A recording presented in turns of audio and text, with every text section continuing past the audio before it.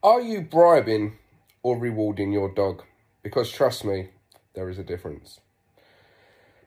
If your dog goes into the garden for a toilet and you call the dog back in, but the dog doesn't listen to you, and you go and get a packet of treats and rustle them, this is bribery. You're teaching your dog to ignore you until it hears the sound of the treats.